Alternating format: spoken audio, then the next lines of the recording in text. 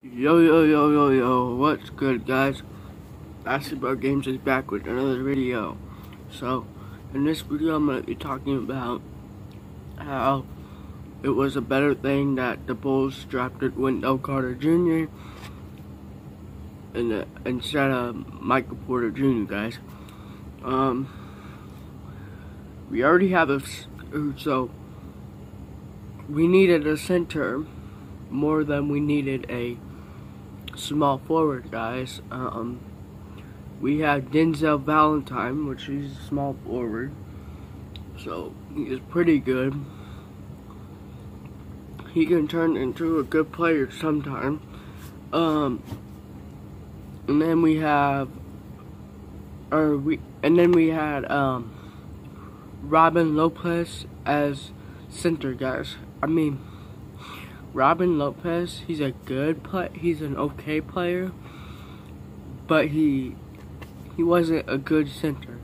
So we needed a center more than we needed a small forward. So, and I mentioned facts right here, guys. I know all the Bulls fans out there wanted Michael Porter Jr. To be truthful, I didn't want Michael Porter Jr. I wanted Wendell Carter Jr. because Wendell Carter Jr., I knew he was gonna be a good center. I can't say that until I see him play, but I think in my opinion, I think he's gonna be a good center for the Bulls.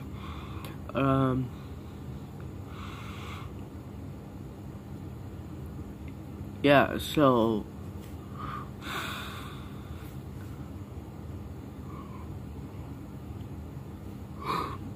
I don't know why people keep saying, "Oh, well, why didn't the Bulls draft Michael Porter Jr.?"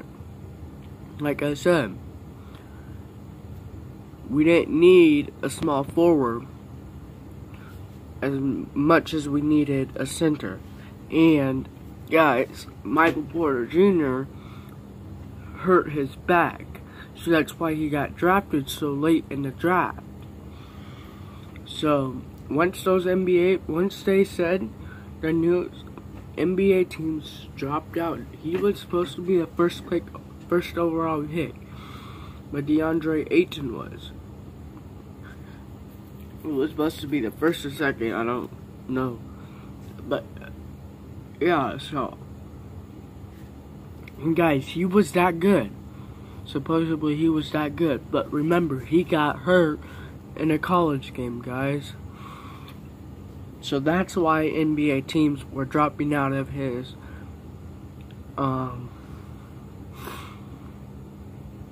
drafting him, guys.